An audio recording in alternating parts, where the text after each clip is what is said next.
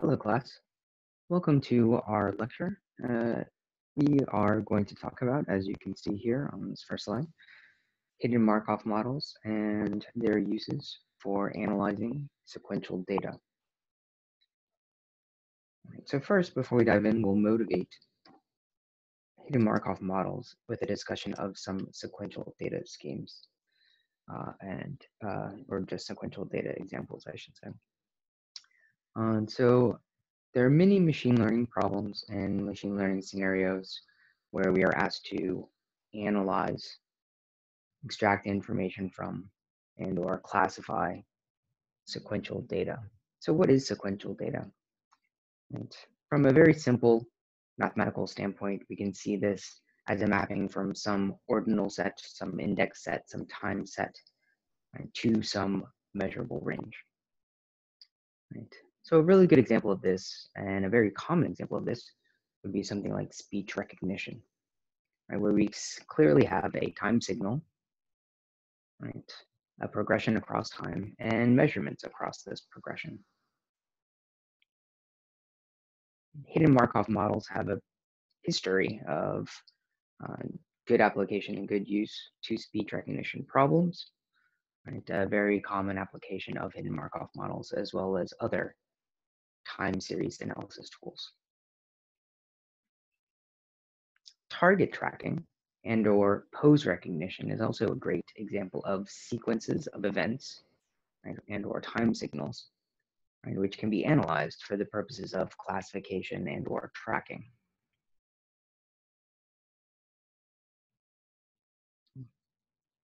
In today's world, where we have Uber drivers and we have autonomous vehicles, right, the idea of tracking navigation is also a very important and timely problem.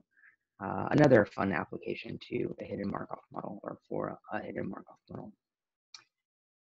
A common problem encountered in data science and data analytics, and certainly one of great interest with respect to industry and marketing and potential job markets, is financial forecasting. Right? You'll see a lot of data sets up on Kaggle, a lot of data sets for review, for analysis, where you're asked to predict stock prices or to financially perform predictions on financial markets. And so this is also a sequential progression. You can see this as a time series. And so a good application for a hidden Markov model or some other sequential data analysis tool. There are other sequences in nature as well. DNA, RNA sequences, a really good example of sequential data in biology and biological applications. And so we can see that there is a wide range, all the way from biology to sound recognition, audio classification, and financial markets, etc., where we have sequential data and encounter sequential data. And in many of these applications, we wish to extract information, identify states or sequences for the purposes of classification or other.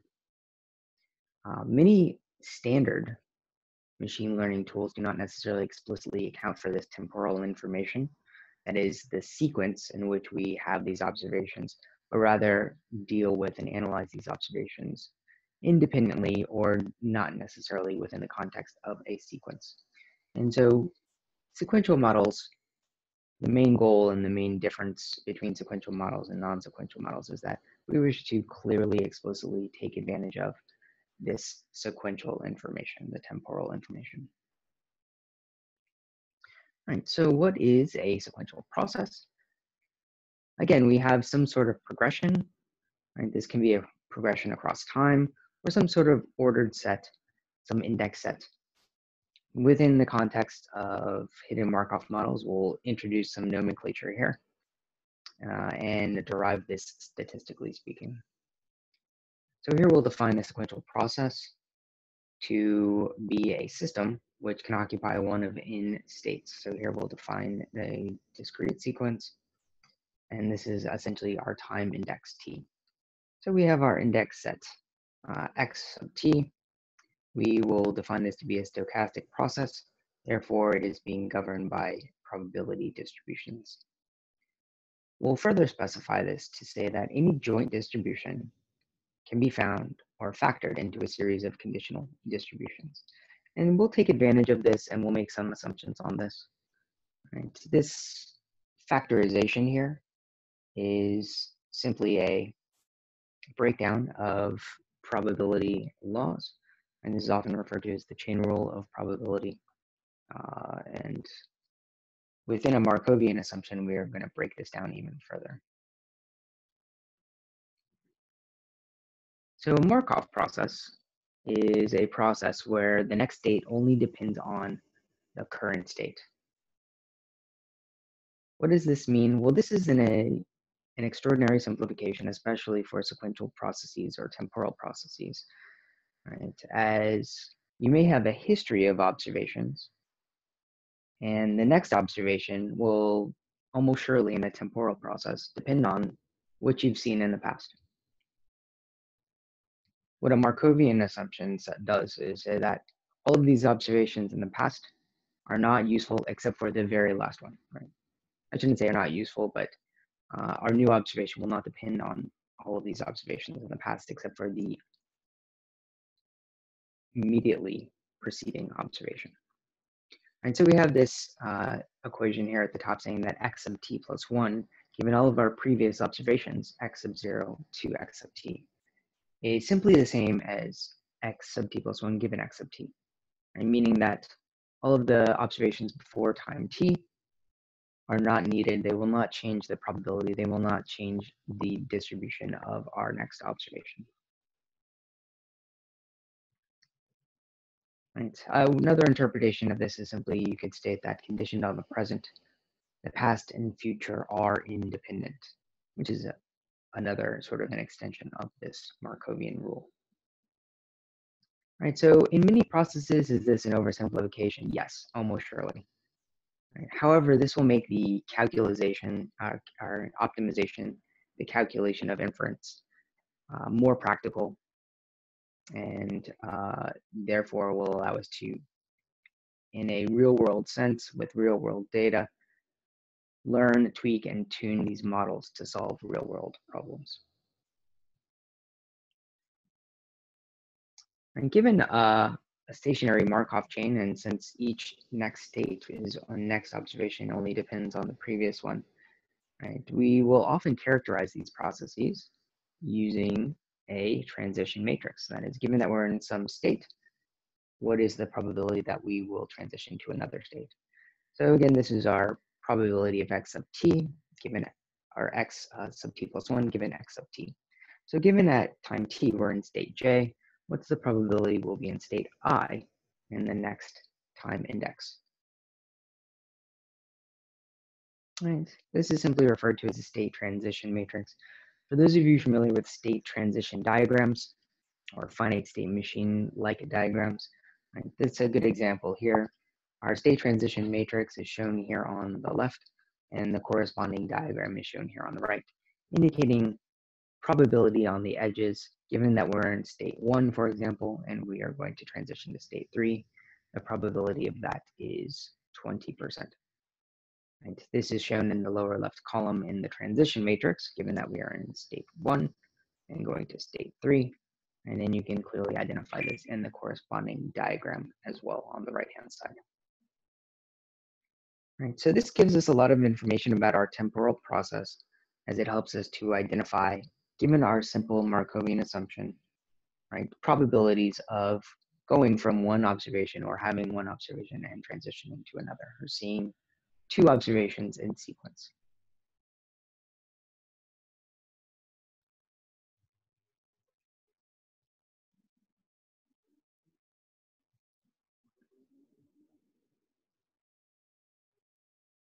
All right, so given that this transition matrix is analogous to a transition diagram or a graph with edges, it is important to note that hidden Markov models, as well as many statistical models, can be represented as a graph. where edges in this graph indicate some sort of causal relationship, transition probability, something of this nature, some sort of Markovian property or relationship correlation between nodes. So the nodes indicate states and or some random variables, and the edges indicate these relationships between the variables. Again, in our case, it'll be a Markovian, indicating that they are neighboring. Therefore, we can calculate joint distributions by aggregating probabilities across these edges. Right? And so shown here, a joint distribution P of X is simply going to be the product of all of these P's given their parents. Again, given the Markovian assumption, each probability is only going to depend on each node's parents. Right? These are the neighboring nodes.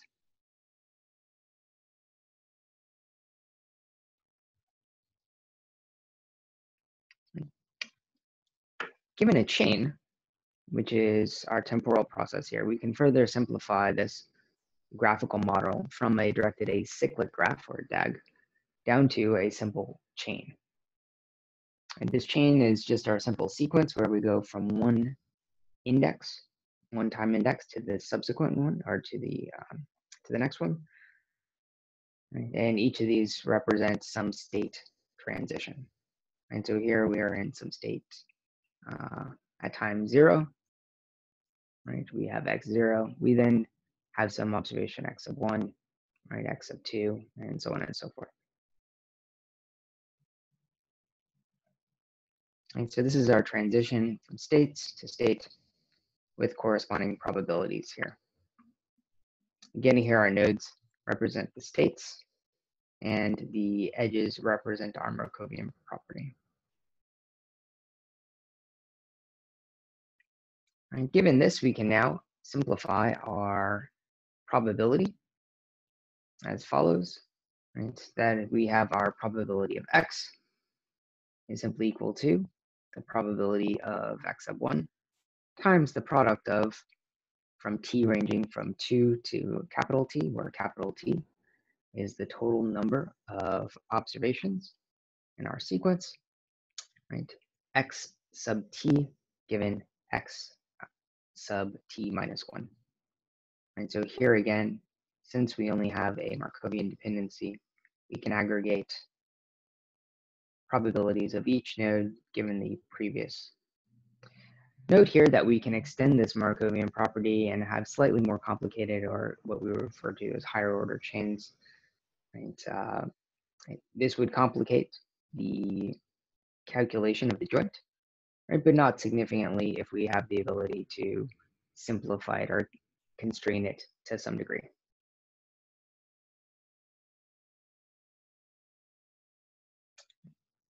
In many applications, it's going to be natural to define the states in some continuous Euclidean space, right, rather than a discrete space.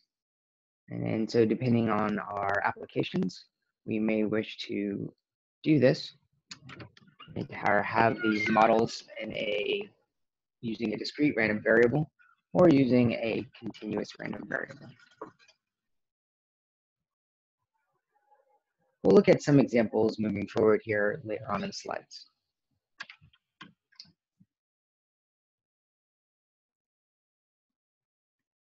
All right, now, so what makes this model a quote-unquote hidden model? Well, the states are what's hidden in this model. So this is a very interesting, powerful, and useful model in that our hidden Markov model will essentially have these latent states.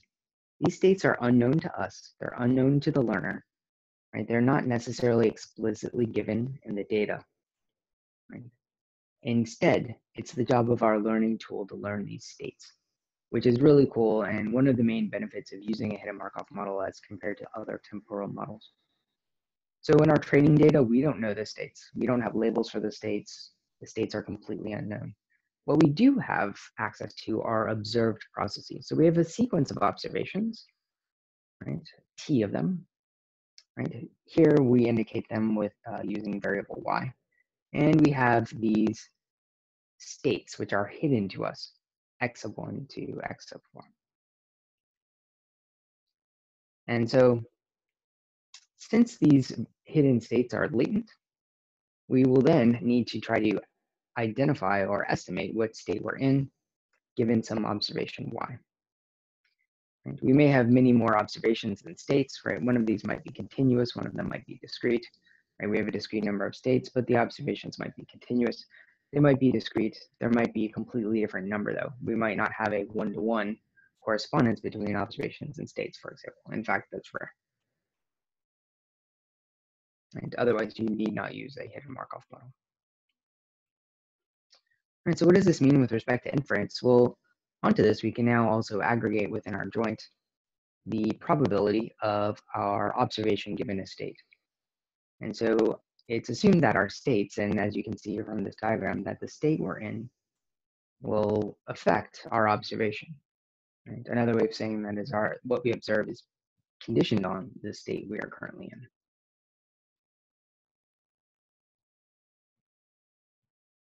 All right, so given our sequence of observations y, we will then be faced with some number of problems. One of them might be trying to determine what state we're in at each time, try to determine the state sequence, or possibly a classification problem. Again, depending on the problem we're faced, we may have need for some of these different solutions.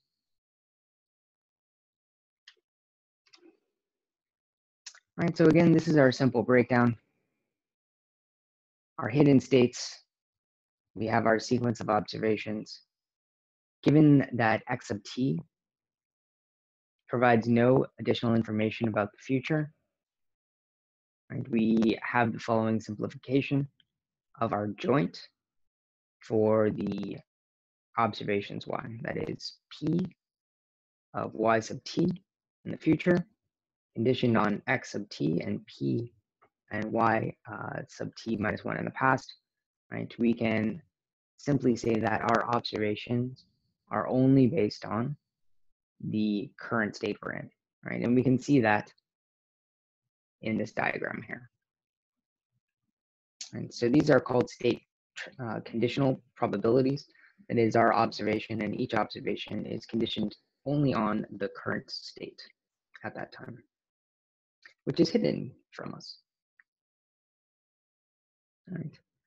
So if these states are hidden, why are we trying to model them? What's useful? Well, in many applications, we have some observations, which are not necessarily observations of great interest, but they are useful information which might help us to characterize some underlying phenomenon or phenomenology, the root of which is the root of or the crux of the problem we're trying to solve. Right? And so for example, if we're in some sort of state of climate, right? I'm not a climatologist, but we're in some sort of state, emergency state or storm state or hurricane state. We don't necessarily have information privy to that, but what we might have is some other information or some other observations, such as wind, rain, etc. And so in this situation, we might have these states. We might not know what state we're currently in. We do have some observations, and based on these observations and sequences of observations, we might wish to estimate our current states. Right? For example, we might have a sequence of financial data, and we might have some number of states, such as the market is excellent, right? Or we're in a depression, right? And so we might not necessarily know that we're in a depression, right? This might be a state of the market. Right? However, given some observations, such as stock prices over time, bond prices over time, we might be able to identify when we have entered a depression and or when we are leaving a depression, entering that state and or leaving that state based on these observations. Right? So the state itself, whether we're in a depression or not, is hidden from us. These observations are presented to us. We have temporal sequential observations. All right. So here's the big picture of a hidden Markov model. So we have these observations, we have these states, we have sequential data, and we have the Markovian assumption, which helps us to govern how the sequence and the sequential processes are characterized. And so we have some alphabet, we have some set of states, we have our transition probabilities, we have our initial probability to start the sequence, and we have our emission probabilities. These are also referred to as the state conditional probabilities. These are the probability of each observation given some state. Right? So given some sequence, one piece of nomenclature here is to identify a parse. Right? Well, what does that mean? Well, here we have a grid of all of our states. Let's say in this example, we just have our k states. Right? But then we have some number of observations t. So going down, we have at each time index represented by a column here. We can be in k possible states. And then when we're in one of these states, we can then transition, moving on to the right, to the next time sequence, and the next time index. And we can do this t times. All right, so we'll start off here in our first time observation. And let's say for the sake of this example, we're in state 2.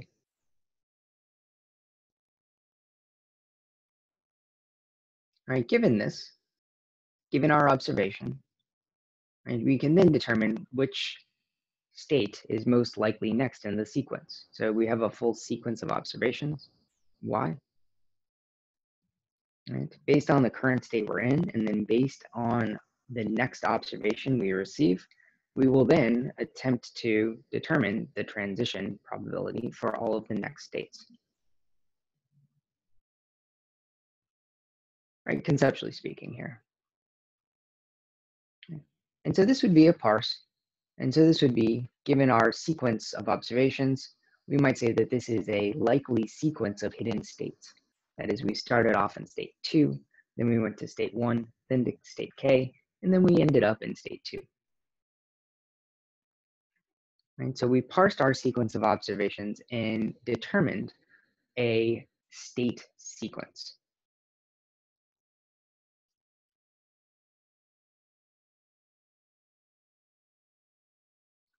All right, so that's one bit of information, one important bit of information with respect to hidden Markov models.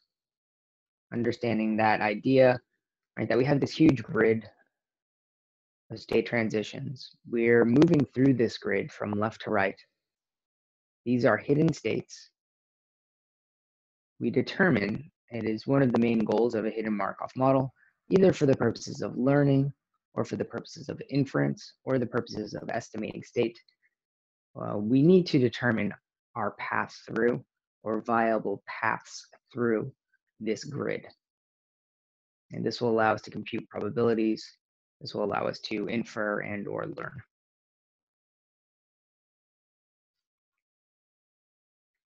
All right. So with our discrete state HMMs, here we will assume that we have, again, some finite states. Our observed processes could be continuous or discrete. Right? We have these probabilities here. Right? If we have discrete observations, then we'll model each of the y random variables using some discrete model. And we'll have some discrete symbol.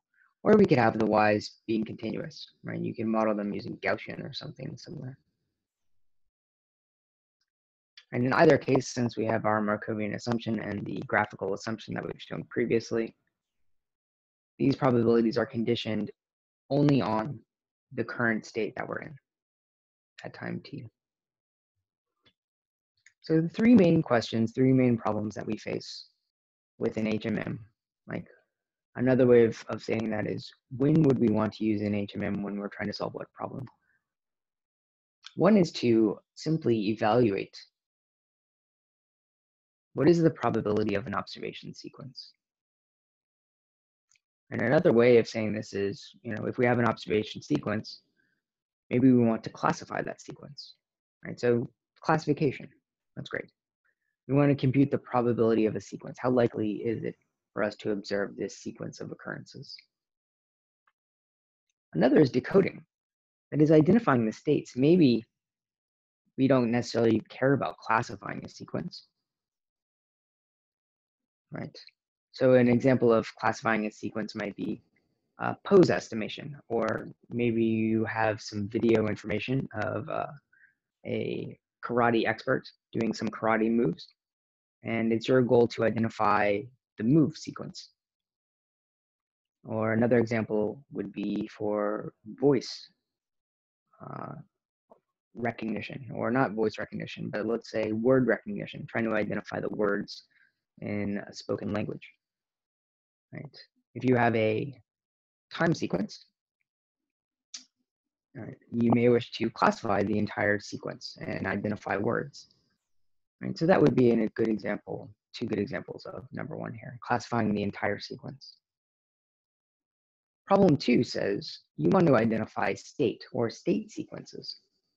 Right? So you're not necessarily trying to classify the entire time signal, but here you just, maybe you're only interested in identifying the state you're in at one of the time indexes, or maybe the state you're in at 2 or 3 of the time indexes, or maybe you just want to identify how long you might be in a depression or how long you're in a particular state, right? And so identifying, if your main goal is to identify the state or states that are hidden, right? This is referred to as the decoding problem. The last problem we face with hidden Markov models is the learning problem. That is the optimization of the hidden Markov model itself. Right, so the first two here are problems that we face for the use and application of the model. Right, and the third one is having to do with the optimization of the model itself.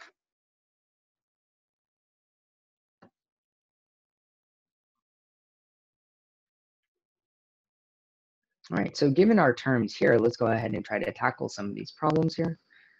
How can we evaluate or compute the probability of an entire sequence? Right. A really good question. Well, given the fact that we have all these possible paths through this grid here, and we want to know the probability of the entire sequence, observation sequence, and it's conditioned on each of these different paths. In order to compute the exact probability, we would have to sum over all possible state sequences, which is not feasible. So there's a number of other alternatives that one can employ here. Right? That is, we can try to identify the most likely sequence and just compute the probability of that sequence. Or maybe the most likely sequences and compute the probability across that. Right? We can also look at some of these algorithms, and we will, moving forward here, the application of forward-backward algorithm. How can we identify these likely sequences, the Viterbi algorithm, etc. Right. Problem number 2 is identifying the states. How can we infer the states given our observation sequence? Right. Well, there's a few bits of information we can do here, and a number of different ways we can look at this problem. Number one is a very simplified way to look at this problem. We could say, well, since each of these observations are conditioned only on each state, right? If we want to try to identify at time index, let's say I, what state we're in, we can just look at the observation at I, and then say which state is most likely given, right, this observation. Seems pretty straightforward and simple, right? And that's not a terrible thing to do. It's just a bit of an oversimplification because you're ignoring all the past data and all the future data. Why could it be a bad thing to ignore all the past data or previous data? Well, just an extreme example here is that it might not be possible for us to be in a particular state at time index I, given our previous data, right? Given the state transition matrix, for example, right? Just given some observation, if we were to say that any of the states are viable, right? Maybe state J is the most is the most likely given our observation at time I. Right? However, given the previous sequence of observations, the probability of us transitioning to this state I, right, or that state at that time is 0. And so we could actually choose a state that's impossible given our previous data. So that's the downside of ignoring previous data. Right, so what does that mean? Well, it means that we should probably take into account the sequential information when estimating the state, even if we only are interested in the state at a particular time index t. Right, so we can take in historical information, past information, when determining the optimal state sequence up to some point. And if we're privy to this information, we can also take in future observations.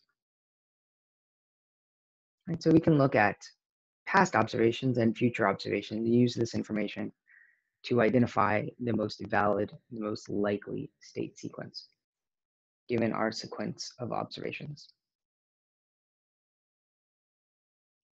Well, how can we do this? Well, we can look at this as an optimization problem. We have our state conditional observations, we have our state transition probabilities, and we have our state conditional probabilities, excuse me. Right, given this, we can come up and factor out these terms and pose this as an optimization problem.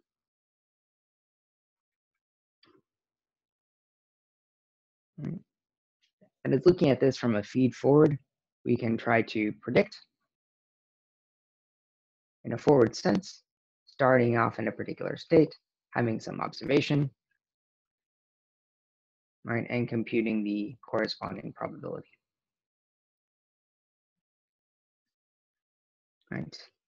We can also look at this from a backward standpoint. That is, given that we end up in some end state, we can compute the most likely probability going backwards in time, right? Thus allowing us to use future information, if you will, with respect to inference at time index t. So here we're computing the probability of x given t, x sub t given y, excuse me, right, in terms of our past information and future information. So here we're using forward time and reverse time to identify the most likely state we can be in given our observation y. Again, we're taking in forward and backward information. This is referred to as forward-backward algorithm and allows us to update these probabilities, taking into account the entire sequence.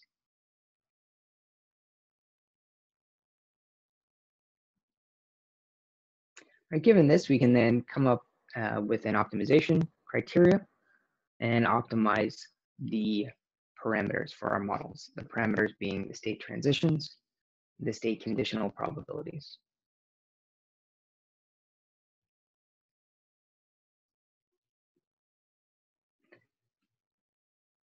Note that, right, or it can be shown, I should say, that given this optimization problem, our goal is to find an optimal sequence. As it happens, we can identify this optimal sequence in terms of optimal subsequences. Thus, we can use dynamic programming. Right. This is a very common, very famous application of dynamic programming, right, referred to as Viterbi algorithm. And again, it simply says that we can solve for this optimal sequence in terms of optimal subsequences using a simple reverse time backtracking procedure. And very similar to most dynamic programming solutions.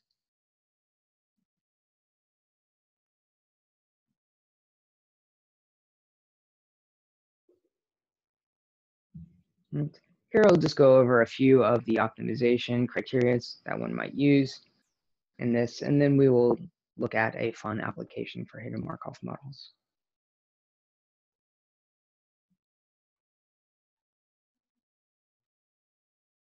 Right.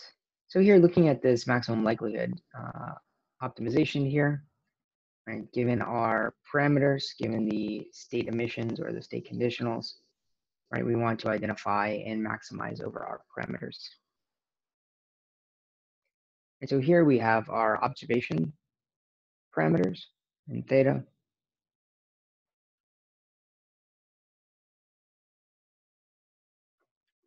And we also have our state transition.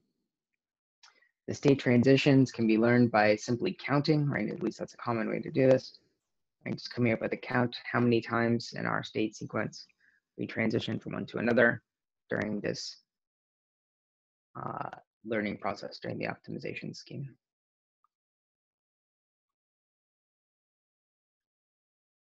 And since we have our latent variables, and we don't necessarily know which state we're in, it's a very good application of the expectation maximization approach or scenario. And so applying EM within this context or within this scenario is very intuitive. Our E step here is simply to use our current parameters to estimate the state. And then we can, at that point, maximize. And I encourage you guys to review the Rabner tutorial that I've posted. This is a standard, right? The standard, the de facto tutorial for hidden Markov models. I realize that it seems a bit old, but hidden Markov models, although there are many variants that have cropped up in the literature over time and over the past couple decades, the base hidden Markov model has not really changed since then. So I encourage you guys to read it. It's very approachable, very readable. It's a great tutorial. Which is why I posted it. So I encourage you guys to read it. It goes over the learning algorithms, the E steps, the M steps, and all the update equations, etc. I'm not going to bore you with all the math here, right? But you can read over it and peruse it at your leisure.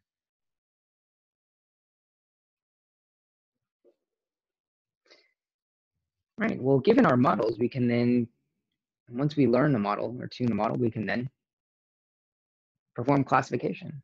Right, we can also use this as an objective criterion or an optimization criterion, right, within the purposes of learning as well.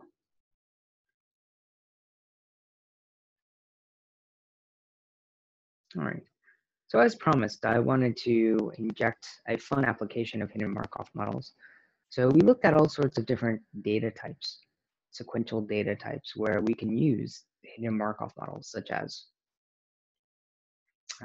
stock data or climate data, or pose estimation or tracking information, biological data applications. In many applications, however, and in many applications, we see the clear relationship between a hidden Markov model and a time signal. Right? What's interesting is that many things that aren't necessarily time signals, we can interpret as time signals or view as time signals and then use these different types of models. This is something that's interestingly done a lot in image processing, which is going to be one of our next topics we discuss in class. Right? Although images may or may not be actual time signals, at least in the X and Y dimensions or in the image space, right? They are often assumed to be or perceived to be for the purposes of analyses.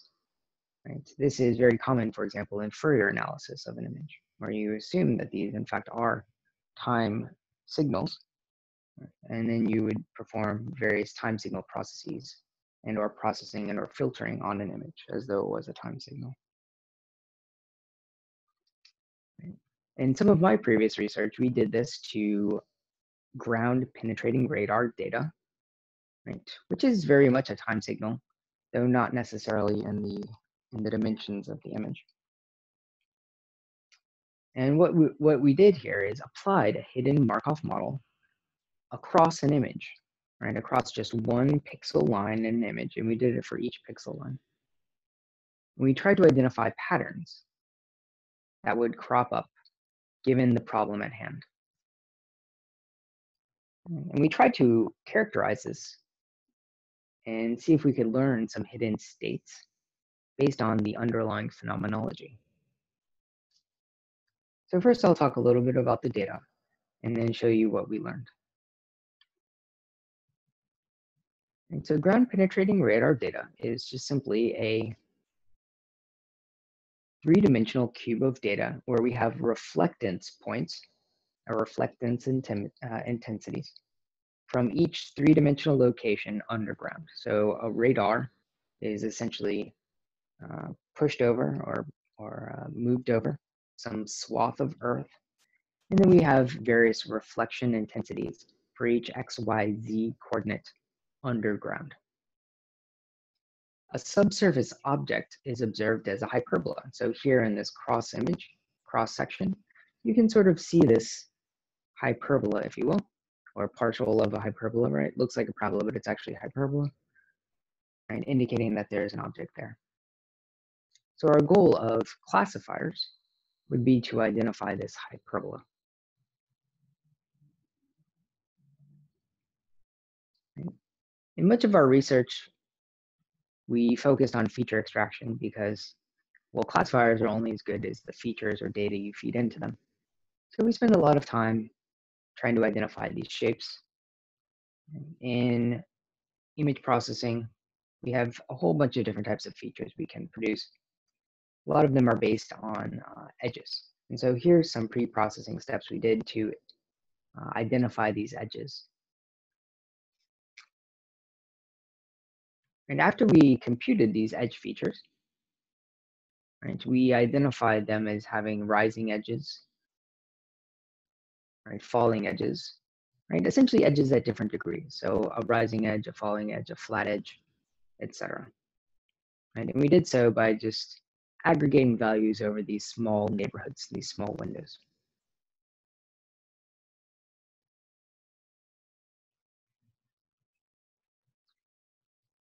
Right, now the idea here is, well, given all of these different edge intensities, can we identify states, right, as we scan our image from left to right? And if so, what sort of states would we be able to identify? Because they're hidden. They're not something we're going to incorporate into training data and say that, well, we're in this, rising edge state or this falling edge state or mind state 1 or mind state 2 as we scan from left to right in the image. But could these be learned? And so here, again, we're taking a cross-section of this image. We're scanning from left to right, right? We're treating this scan from left to right as a time signal, right? We have our observed features. And our goal is, are we observing state sequence that indicates a mine or some sort of subsurface object?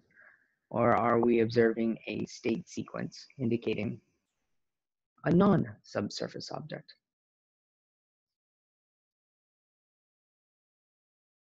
Well, here is an example of experiments we ran using eightfold cross-validation.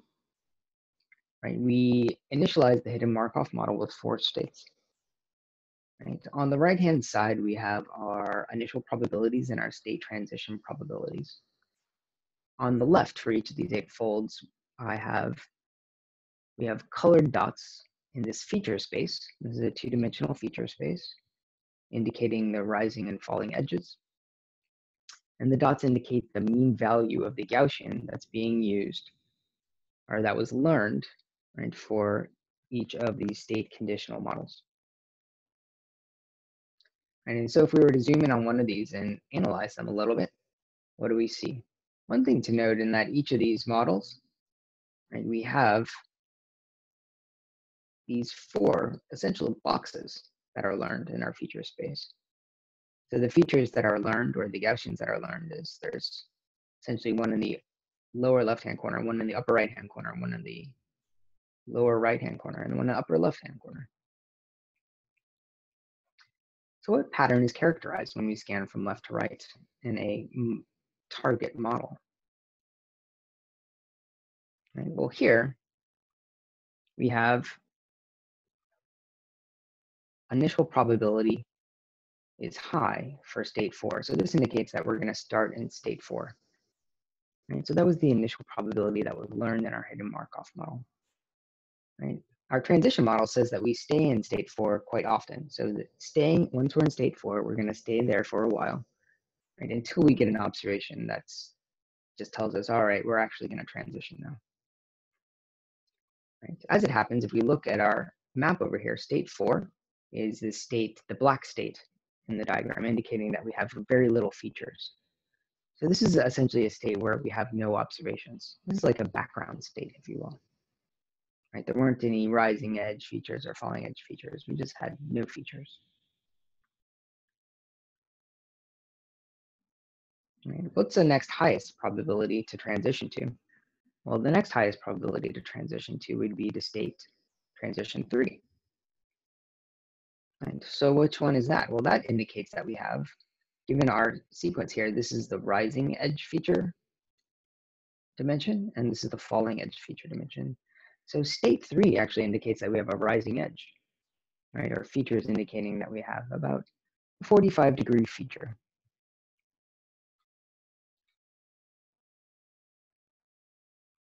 Well, that's pretty cool.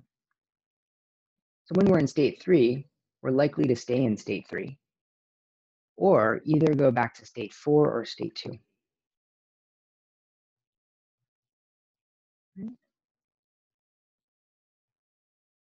Now, state 2, right, is the falling edge. When we're in state 2, we're likely to stay in state 2, right, or very likely to go to state 1,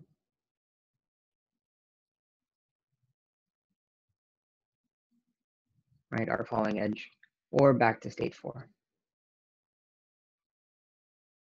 And so what does this mean? This means that given our data, our hidden Markov model actually learned these states intrinsically. It learned that it was important to identify this rising edge, this falling edge, right, as we scanned in our image from left to right. And these were sort of hidden, right? It learned this phenomenology on its own, which is pretty cool. Note that it also learned a similar phenomenology even when we trained this model with only 3 states. Right? It simply decided to ignore the background state, right, and focused on rising edge, falling edge, right, and a flat edge in the middle.